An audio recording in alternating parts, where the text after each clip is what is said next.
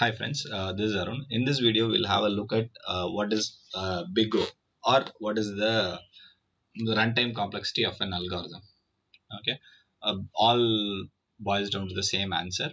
Okay, first let's see why we need to look at Big O. I mean, we are not looking at the book, The Missing Piece. That's an interesting book. If you want, you can read it. Here we are going to focus on the Big O of an algorithm.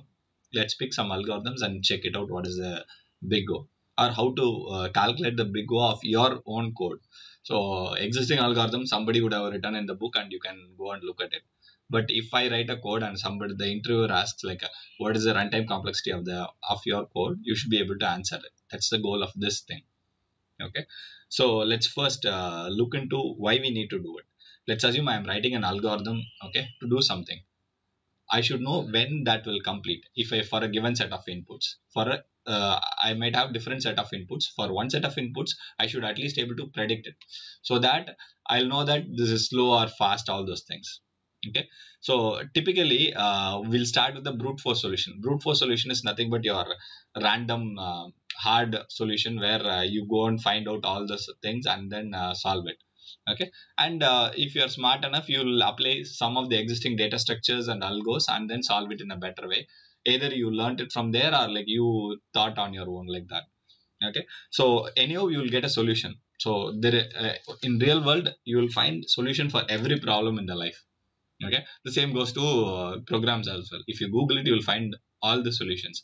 But so if the solution is efficient or not determines a lot of other factors when it comes to business. Let's assume you are having an mobile phone, and in the contacts you try to sort your contacts, and one mobile uses a bubble sort, another mobile uses a merge sort. Okay, let's assume, forget about what the sort is. So there are two types of sorts. Okay, and we assume that bubble sort takes for 50 elements, it takes around 50 seconds, whereas merge sort takes for 50 elements, it takes around 5 seconds. Which one you will prefer? Obviously, a straightforward question, you will go for merge sort. Let's assume if it the same goes for a larger context. So if it becomes 500, or like let's take around 250 contacts. For 250 contacts, if the same bubble sort takes for around 5 minutes, how frustrating it would be for every time sorting and searching something in your mobile. For if you click it and if you wait for around 5 seconds, or sorry, 5 minutes to get some data, how irritating and how painful it would be for you. So that's the reason why we are focusing on any runtime or big O of an algorithm, so that we'll predict it is better or not. We are not doubting the output, we are only doubting the time complexity. Not even doubting, we are trying to understand the time complexity of a program. Okay, sometimes there are some programs, if you give more input, that's it, your program will be dead slow. Okay, so let's take an example of how to calculate a time complexity. For any statement, is the in a program is order of 1. Okay, if you have one statement in your code, it's order of 1. It doesn't matter what code it is.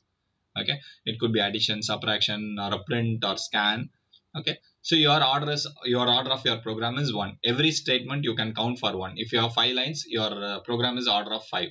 Like that you can calculate, or you can we'll find come out with the averaging little later.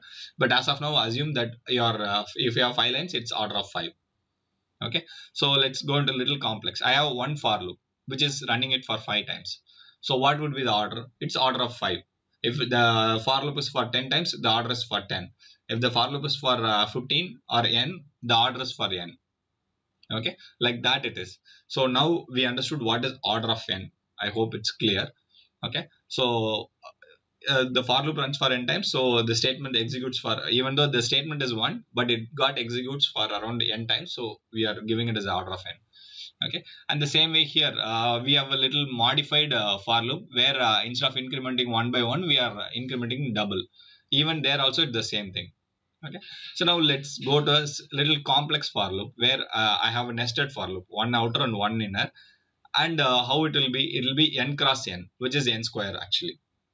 Okay, so the inner for loop will run for n times, the outer for loop will run for n times. So n into n, it will be running for n square times. Okay, so that is a growth rate. If you have any two for loops in any program, you can blindly claim that it is n square. Okay, it could be less than that, but worst case is n square. Okay, where it is less than we'll look into a little later. So for example, if it is if the inner for loop cuts itself by half every time, so that's called logarithmic thing.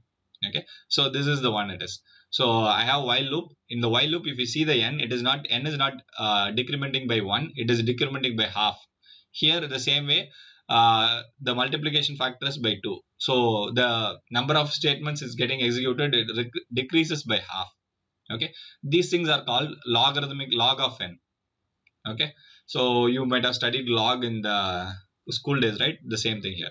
So if it is for 3 loops, then same extrapolation, n cube. Okay, always remember, if you have 3 loops in your program, your logic is somewhere messed up until unless you are using a 3-dimensional array. Okay, so let's go to the big O notation. So I have a statement here, like example 10 cube, 10n cube, 4n square.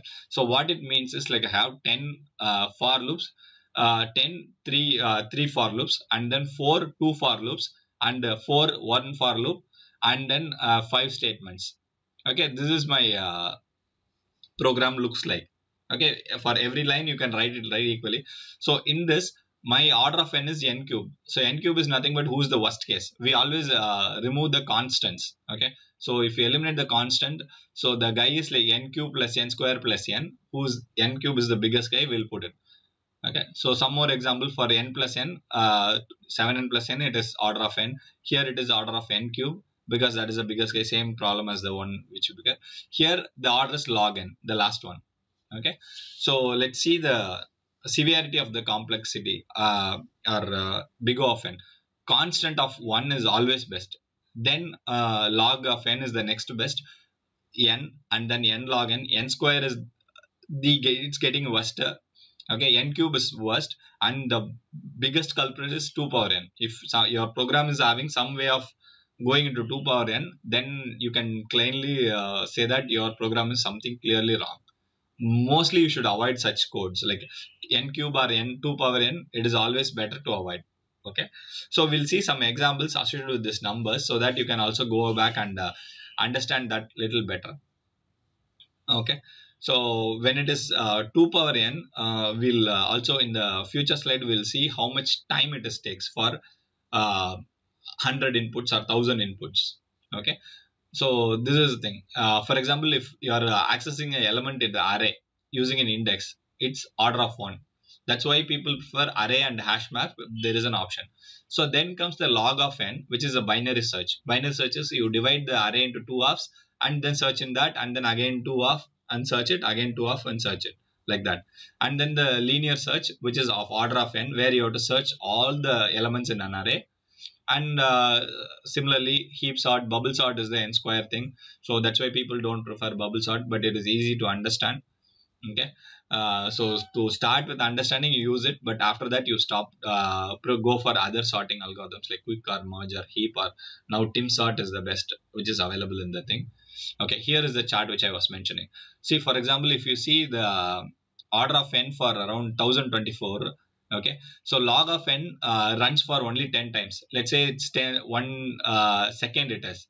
Okay, so it takes 10 seconds, whereas 2 power n takes for 10 power 308 times 8 seconds to 10 power. Okay, that was it is. Okay, and this chart I took it from net.